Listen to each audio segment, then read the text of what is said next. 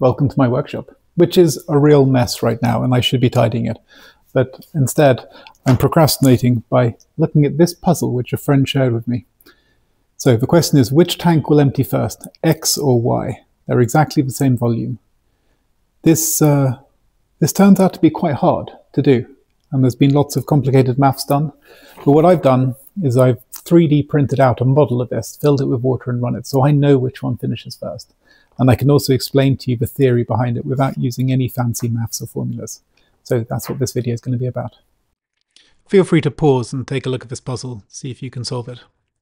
I'm not sure where it came from, it seems to be everywhere right now. If you know who created this, please let me know in the comments and I'll add it to the description. I like to acknowledge things like this. Right, let's get going. Going to really speed through the CAD here. The software I'm using is called Onshape and it runs in your browser. I'll make this model public and I'll put a link in the description. In the CAD work, what I've done is created the green and blue cones here, which represent water inside the tank. And once I've done that, I'm then going to build a tank around it, which is this blue thing you can see now. A bit of fiddling around whilst I'm working out what I want to do. Export into Bamboo Studio, and here there's just a few things to check so that it prints cleanly. Send it to a printer, and here we have 4.5 hours of printing in just a few seconds. We 3D printed a model. It's time to take it to the sink, fill it with water, and see what happens.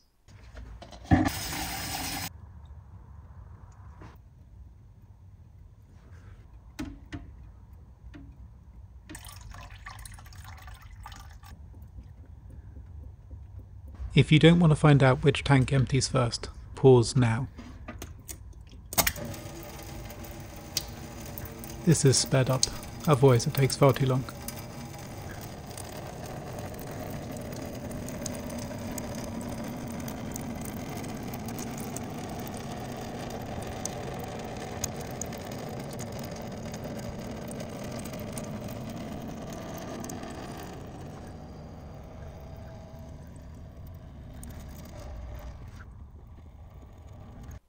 Okay, well, now we know the answer. Tank X is the one, the blue one, that drained first. The question is, why? Can we explain why? And actually, it's quite easy. What you need to do is think about the height of the water at certain volumes.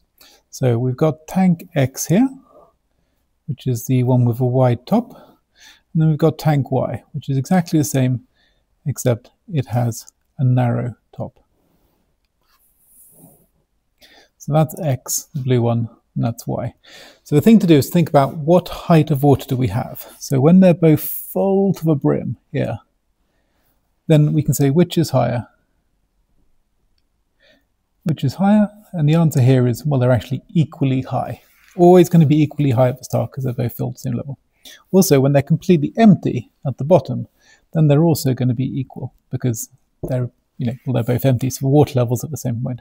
Question is what to do halfway. When half the tank is emptied, where will the water level be?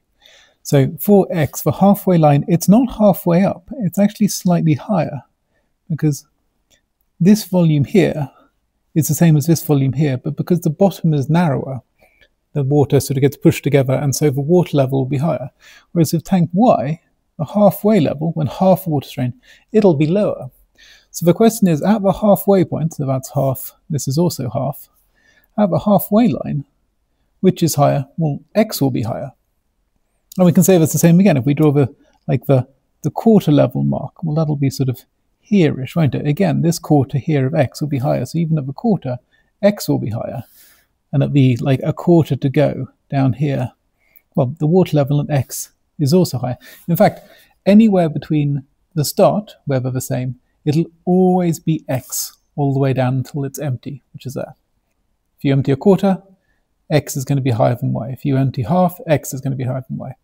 And the fact that X is always higher means X will always drain first, because the speed at which it's flowing out is only dependent on the pressure here, and the pressure here is only dependent on how much water there is above. So at the halfway line, the pressure here at the tap is equal to this height, or its rate is proportional to this height of water. Whereas in tank Y, the same outflow, exactly the same hole, it's only this height of water here. So you get a smaller flow. So at each point of volume, at each bit, X is draining faster than Y. And so X will empty first. And that's what we saw. We saw Y got off to a good start just because it's this high pressure volume, high pressure zone here. So it drained here under high pressure, and it did that pretty fast. And also, there's not a lot of volume here, so it got through that quickly. And then as it got down, and then here, where the pressure is lower, and so the flow is much lower, it had a lot of water left, and it just crawled by.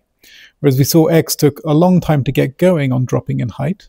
Even though it was flowing fast, there's a lot of volume up here. Then when they met, which is about halfway, or it's about here somewhere, X then started draining slower. You could see that because the little bit of spout that was coming out was slower, like the jet from X was less. But it's still, there's so little volume left that it managed to get through it, whilst Y was still sitting there. So this is the answer why X always drains fast, and it's because at a like-for-like volume, the water level X is always higher, and hence the flow rate is higher. It's really as simple as that. I hope you found that interesting. I did. It was good fun building the model. It was good fun running it. If I had more time, I'd make it a bit better, but I think it's good enough. After this bit of blurb, I'm going to show the puzzle and then the entire unedited run of the 2 tanks draining out. So if you want to challenge your friends, you can hop forwards to that, look at the puzzle, pause there, and then watch in real time, which is about 4 minutes. It's quite good fun to see how people change their minds and go back and forth about what's going to happen. And now I'm going to get back to running to tidying my office. It's a bit of a mess. The reason is I've put a new floor in recently, and so everything had to move not once but twice.